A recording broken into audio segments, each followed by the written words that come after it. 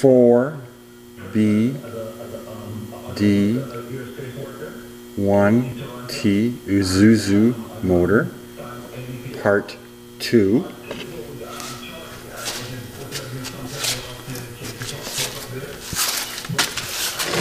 I've removed the bell housing from the back of the motor and transferred it over to my workbench. This is the S10 I plan on putting the motor into.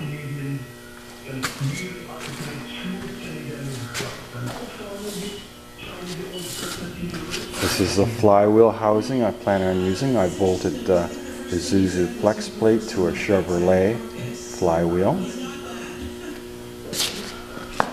This is the transmission I plan on using, a 1990 S10 5-speed from a 4.3 liter engine.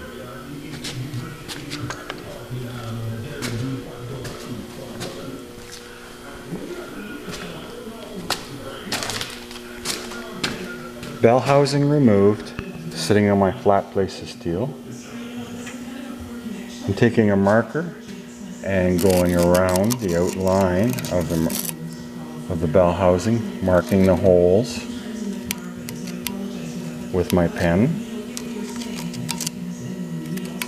and doing a rough outline of the hole that has to be in the bell housing. Also just a rough hole of the starter housing. I've transferred that over to my steel plate, and I have a rough idea of what size the bell housing has to be. My next process is to flop the bell housing over, paint it a bright color, I've chosen red, and do a transfer with a piece of cardboard. Now I've taken a piece of cardboard and I've used a hammer to tap around the edges to cut out my bell housing holes so they're reasonably accurate. So I just take the hammer and I tap on the edge. It's the same process as you use to make an old gasket. That process, tapped around, and now I have a cardboard template outlined in paint, and the holes are punched through with the hammer. Now I can transfer my outline over to a plate of steel. I've marked the dowel holes, which didn't come through very well. The dowel holes help locate the bell housing on the motor. You have one on the right side, one on the left side.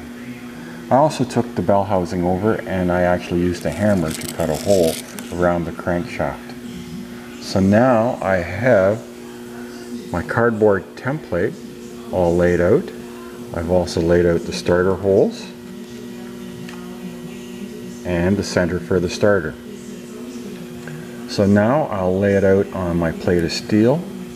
I'll cut the holes, and the next process is to take, once that plate is made around here, I will take my bell housing from my Chevrolet and lay it out on top, and then I'll have a reasonable idea of where everything is. The important holes right now, of course, are getting the bell housing holes and the dowel holes in the right place.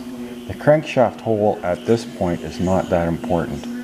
It will be an issue in the future when I transfer the Chevrolet bell housing over to the Isuzu pattern. Any comments or suggestions, please send them.